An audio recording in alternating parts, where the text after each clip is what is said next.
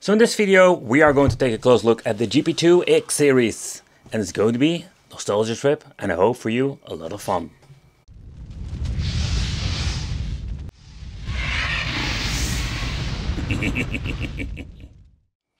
Hey guys, welcome back to the channel. It's awesome that you're tuning in. So in this video we're going to take a close look at the GP2X series from Korea. Yes, I recently picked up all of these handhelds and I just want to do an, I want to say side-by-side comparison, but just a quick overview of all the handhelds. I did full reviews about them, but just a fun nostalgia trip with all of these great devices. So we started off in this adventure of the GP2X with the black edition. I don't know if they sell it in different colors, but the point is, this thing is pretty damn cool. I think it was a very nice piece of equipment, especially for back then. Later on, we took a look at the new model, the GP2X F200. It's absolutely a big improvement, even comes with some touch capabilities. Pretty damn cool. And there was one last one I've really seen. I cannot talk anymore. But the last one we have reviewed is the Wiz, also for the GP2X series. But the thing is, it's a quite interesting piece of tech because this thing was the next level. So basically these were the two models I've reviewed here on the channel.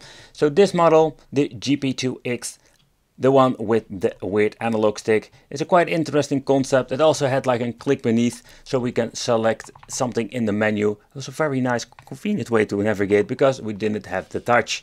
So with the newer model we did have the GP2X. This new model did have the touch and it has some minor, let's say, upgrades if you ask me.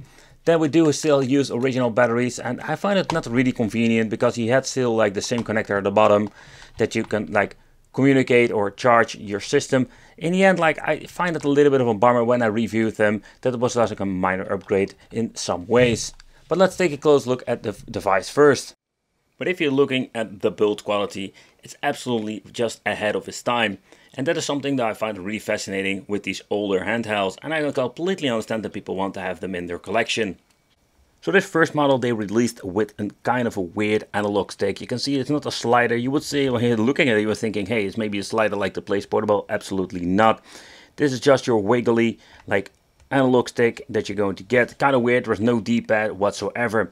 Also at the front we're going to get volume control, select start, A, B, X, Y.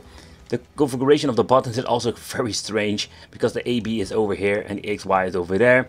But that's one of the things that we need to live with. Then we do have select the start and two front facing speakers for quite good audio quality. Alright, so when you're looking at this handheld, it's a quite interesting one. To begin with, we do have two shoulder buttons, something that is of course common nowadays. We even got more with the new generation of handhelds. We have a jack phone out that will be protected with a rubber, and we do have the option to expand the internal memory with an SD card. But it's quite interesting is with the new generation of handhelds we're also going to get a lithium battery inside, but this bloody thing still works on two AA batteries. Quite interesting if you ask me. And then we do have this special connection port here at the bottom that also is going to be protected by a rubber. It's quite interesting the way what you can do with it, and especially how it looks and what kind of functionality you have.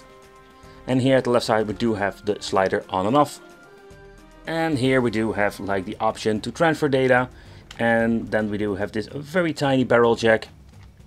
I can show it over here. That basically gives you the option to connect it with an external power source. But powering on the device itself is going to be quite challenging. So this thing does have the option for let's say two batteries, but it's just a freaking nightmare. I add a couple of them. I do have a couple of brands and they are quite powerful. They normally give enough amps to basically power on the device. But the problem I'm having is when booting it up, and here it comes, where it doesn't come. Yeah, that's what I mean. So the screen is all messed up. The weird thing is I tried the same batteries in my different devices and I don't have any issues whatsoever. So far I understand they released back in the day, let's say from China, a lot of handhelds, but not like this.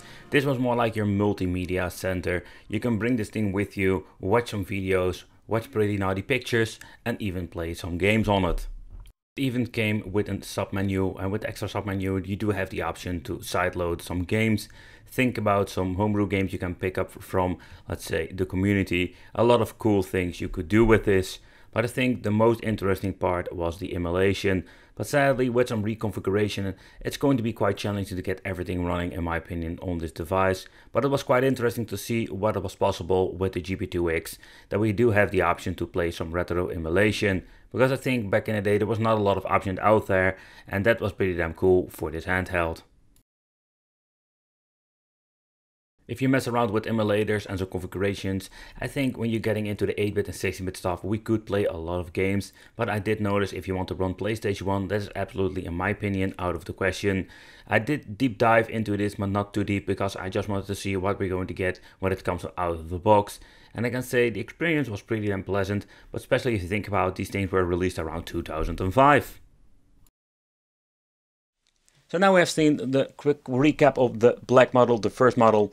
Let's take a close look at the one with the touch.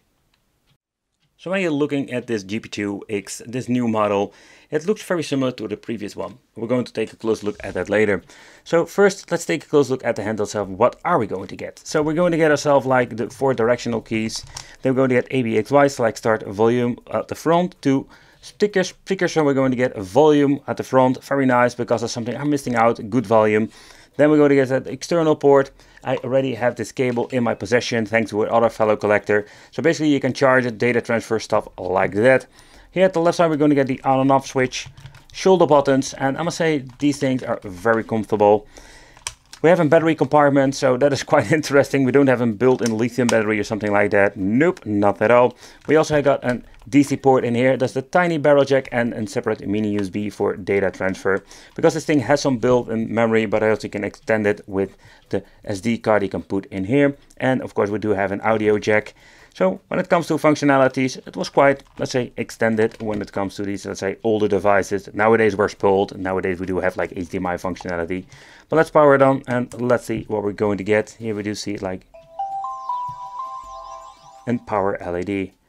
Alright, so let's see what we're going to get. Open 2X. I'm guessing there are different kind of operating systems.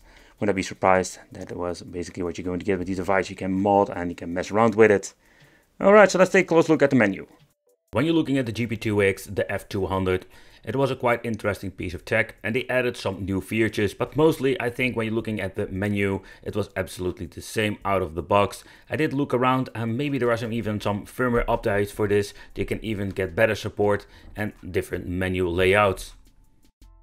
Unlike with the previous model, this device also has just the support for the basic stuff, including the same menu like the previous model. And this was just out of the box what we were going to get over here. And when it comes to the emulation performance compared to the F100, I didn't notice a lot of difference over there. The 8-bit, 16-bit games runs just fine, and of course PlayStation 1 runs like crap, like always. So both of the devices are pretty damn cool and nice collectibles, but this device, the Wiz, is absolutely a completely different level. This thing was quite tiny compared with all the other ones, and it even came with a beautiful display. So this thing was absolutely the next level. It also had some better controls. The D-pad was still very bad because I didn't like it for fighting games, but beside that it wasn't very nice. It comes with a built-in battery, so this thing was absolutely next level shizzle. It's absolutely safe to say that this new Wiz model was just the next generation of those handhelds. And they came with so many improvements, but the question remains, what can we play with it? And was it absolutely worth picking up then, and was it worth picking up now? Because again, I already mentioned, like, I picked it up for not a lot of money, but sometimes you can go for crazy prices, because these things are going to be just like collectible items. So the first thing that we're going to get are just shoulder buttons, like with the previous models. We're going to get ABXY. We're going to get a normal D-pad, and this thing feels so much better. This thing is very small compared with the other one, or both of them, but it's still very comfortable. Menu button, select. So funny thing is, like, we don't have a volume because the volume over here has been removed, and we have select and start over here. We only have one button over here. It's quite an interesting choice. But the volume, yep, the volume is at the bottom, and I think that's even better. It looks like, just looks better. You know what, we still do have like 2 facing stereo speakers. We do have the same connector over here. Then we're going to get a headphone jack out. So here at the top, I already mentioned the shoulder buttons and of course the SD card. So with the SD card, we can just add some new stuff to it. And of course the on-off switch is similar to the Nintendo Switch. We do have like a locking mechanism. And here at the back, we can find ourselves the battery, the lithium battery. But let's remove the cover. Kind of weird choice. So we do have this click mechanism to basically like open it up, but there are still 2 secure screws. Kind of weird if you ask me. So let's see. So this thing comes, I think, with a special battery, specially made for this thing. So just have like the branding on it. Let's see if I can just remove it like this. But this thing doesn't get out very easy. I'm always trying to record and do the same thing, but I've noticed where some pins over here are holding it in place. So the downside to this is going to get broken. You're going to have an issue because this is not your typical battery. So that's a big downside. This thing looks quite nice. Looks very good. Here you can see like the stylus is in here. So that's pretty damn awesome. With the other one I just got like this metal stylus. Don't know if it's the original one, but this one is basically inside this machine itself. So do we have like some information about the product itself? I cannot read everything, but so far, so here you can see like the GP2X Wiz edition is made, I'm guessing around 2009. So 4 years later they released this Wiz model, and it was absolutely a big improvement in any way. We had some basically touch capabilities like the previous model, the F200. Beside the point that I didn't calibrate it before making this video, it works very well. Then we do have even some other cool games. Of course, not everything has been, like say, configured for the touch, so you still need to use the physical buttons, but I think it's not a problem. But when you deep dive in it, you still have the same features when it comes to watching a movie, watching a pretty picture, and of course, if you just want to say, I just want to play some games, like emulation, because I think that makes this thing very interesting.